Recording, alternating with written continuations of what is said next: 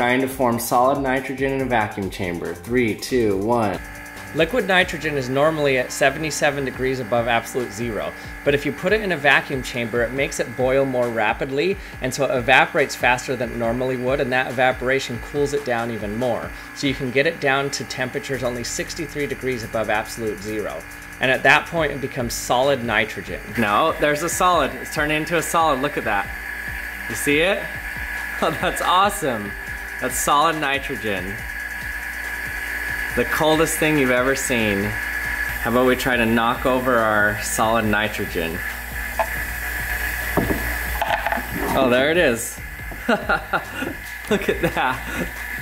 Okay, I'm gonna let in the air now. 3, 2, 1. Then the heat from the air turns it back into a liquid and then evaporates it. Oh, that's so cool.